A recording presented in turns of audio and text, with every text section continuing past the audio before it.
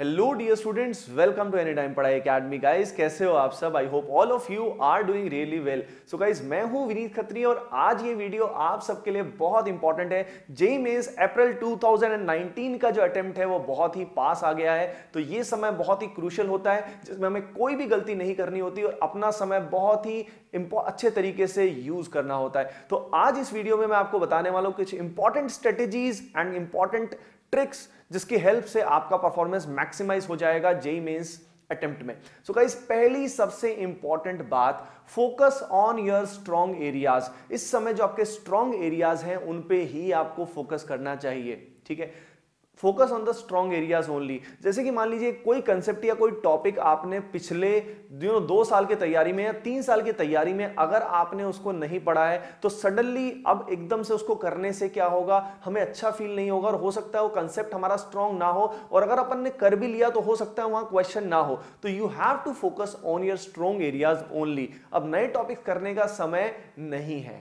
Okay guys, next important point, revision of NCERT. Revision of NCERT is very very important. NCERT को revise करना है। अब याद रखिए, एनसीईआरटी के रिवीजन के नोट्स अगर आपने बना लिए हैं, समरी नोट्स अगर आपने बना लिए हैं तो बहुत अच्छी बात है। अगर आपने नहीं बनाए हैं तो रिवाइज करते हुए एनसीईआरटी के मेन पॉइंट्स को जरूर लिखें। कुछ इंपॉर्टेंट जो डेटा है या इंपॉर्टेंट बातें जो होती हैं, खासकर केमिस्ट्री एंड एवरीडे लाइफ, ये केमिस्ट्री की जो इंपॉर्टेंट मेटलर्जी में जैसे ओर्स है, वो इंपॉर्टेंट बातें आप लिख लिख के रिवाइज करेंगे तो रिवीजन आपकी बहुत ही इफेक्टिव रहेगी। तो इस समय एनसीईआरटी के आप नोट्स अभी भी बना सकते हैं। नोट्स बनाने का कोई भी समय नुकसान वाली बात नहीं होती, अभी भी आप उसके नोट्स जरूर बना सकते हैं।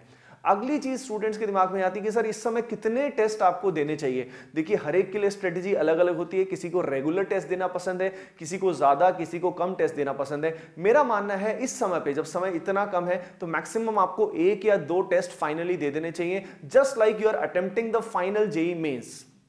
ठीक है ना, 1 या 2 टेस्ट मोर देन सफिशिएंट है, क्योंकि आपको उसका एनालिसिस करना इंपॉर्टेंट है। अगर आप रोज टेस्ट देंगे तो आप खुद सोचो उसका एनालिसिस आप कब करोगे। तो आपको 1 या 2 टेस्ट मैक्सिमम देने चाहिए और उनको परफेक्टली जेईई मेंस के माहौल के हिसाब से ही देना चाहिए, ठीक है ना।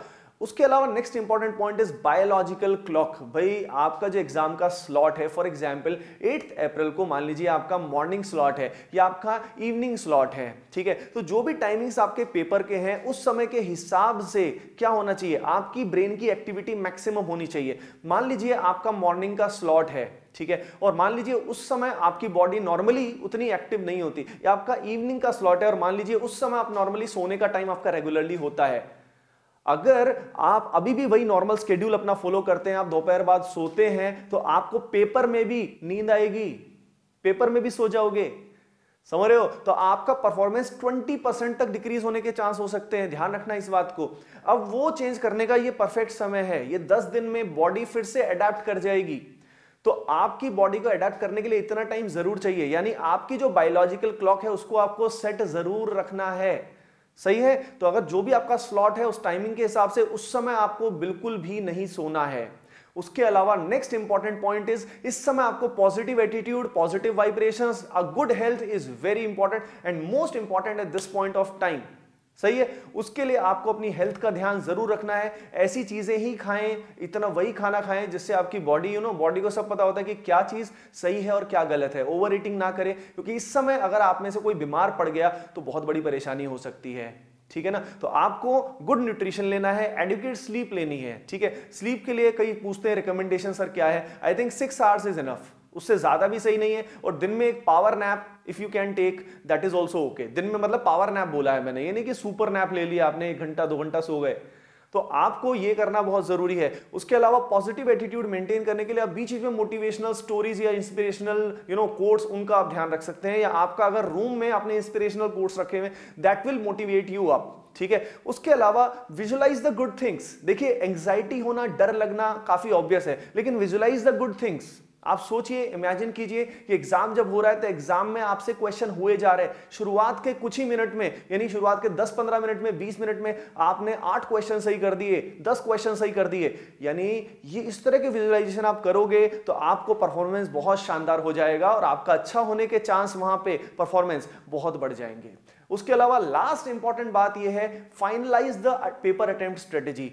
पेपर अटेम्प्ट करने की जो स्ट्रेटेजी है, क्योंकि देखिए पैटर्न तो वही है जो रहने वाला है, वो तो चेंज होने नहीं वाला, तो वहां पे कैसे आप परफॉर्मेंस करने वाले हो, किस तरीके से स्टार्ट करने वाले हो, पहले किसको अटेम्प्ट करने वाले हो, वो स्ट्रेटेजी आप फाइनलाइज कर लें। ठीक है, ऐसा मत करना कि सडनली वहां जाके स्ट्रेटेजी को आपने चेंज कर दिया, क्योंकि एडवांस में, जे एडवांस में स्ट्रेटेजी डिफरेंट रहती है, पेपर अलग अलग तरीके से आता रहता है, लेकिन मेंस में तो सेम नंबर ऑफ क्वेश्चंस आएंगे।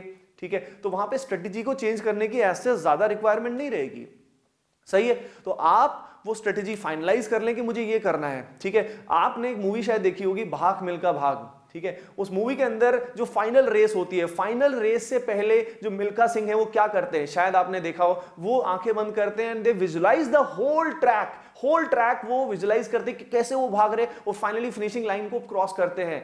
यानी पहले से ही they are mentally ready. If you are mentally ready, आपको वहां पे उस दिन अच्छा परफॉर्मेंस देने से कोई भी नहीं रोक पाएगा। आपको पॉजिटिव विजुअलाइजेशन करना है, पूरा कॉन्फिडेंस, मोटिवेशन सबसे इंपॉर्टेंट है। और देखिए ये मोटिवेशन, कॉन्फिडेंस तभी आएगा जब आप एडुकेट रिवीजन करेंगे, स्ट्रॉन्ग एरियाज पे फोकस करेंगे और अपने टेस्ट का प्रॉपर एनालिसिस करेंगे। याद रखिए हमारा एम है जो भी हमारा पोटेंशियल है उसको मैक्सिमाइज करना। ठीक है, आपने जो तैयारी की है उसके हिसाब से आप जो मैक्सिमम कर सकते हैं आप उस पर ध्यान दें। ये मत सोचिए आपकी फाइनल आउटकम ये नहीं आया तो क्या होगा। अरे यार, इस समय काम करने का है, मेहनत करने का है और अपनी परफॉर्मेंस को मैक्सिमाइज करने का है। बस आप उस पर ध्यान दें और आप बहुत अच्छा परफॉर्म करने वाले। Don't worry at all. Okay guys, bye bye, take care and all the best.